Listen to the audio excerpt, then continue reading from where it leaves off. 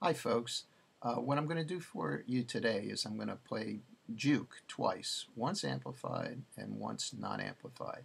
I've always found it easier to hear where the changes are when someone plays something unamplified. So that's my purpose in doing this that way.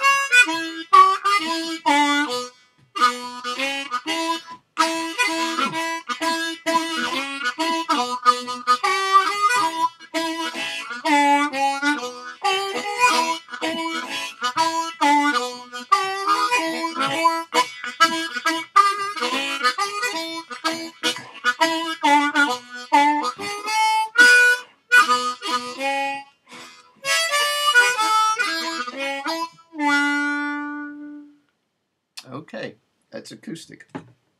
And now I'll get my rig set up here.